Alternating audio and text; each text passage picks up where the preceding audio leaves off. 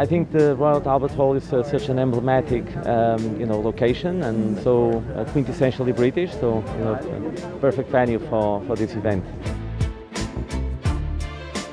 I think the people in London are amazing and interesting and creative. I think we're seeing greater representation intersectionally within the fashion industry, but we need to push further. And how can we change the system to make sure it reflects the customers that we serve and the employees we want to attract to this industry? And it's only then when we have this mirroring effect will change truly occur and be sustainable.